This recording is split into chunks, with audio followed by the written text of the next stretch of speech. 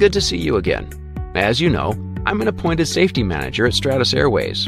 Now, we're going to talk about the second component of the SMS, safety risk management, and its corresponding elements, hazard identification, and risk assessment and mitigation. Aviation being a high-risk industry, it is impossible to work in a risk-free environment. Understanding the system and its operating environment is essential for the achievement of high safety performance.